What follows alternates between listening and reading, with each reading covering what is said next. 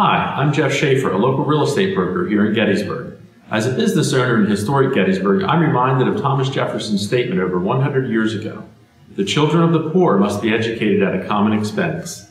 At a time when post-secondary education is critical to the economy, but only 9% of those born in the lowest family income quartile attain a bachelor's degree by age 25, compared to 54% in the top quartile, we need to dramatically increase the numbers of low-income students gaining early exposure to college through dual enrollment programs. Providing scholarship assistance to high school students with financial need is a great way to invest in developing a well-trained workforce while ensuring equal access to opportunity. In a community with a rising retiree population, preparing a well-trained workforce for the future is critical to the success and continuation of my business and the economic prosperity of our community. As the competition for great employees gets more and more heated, it's imperative for businesses to support educational development.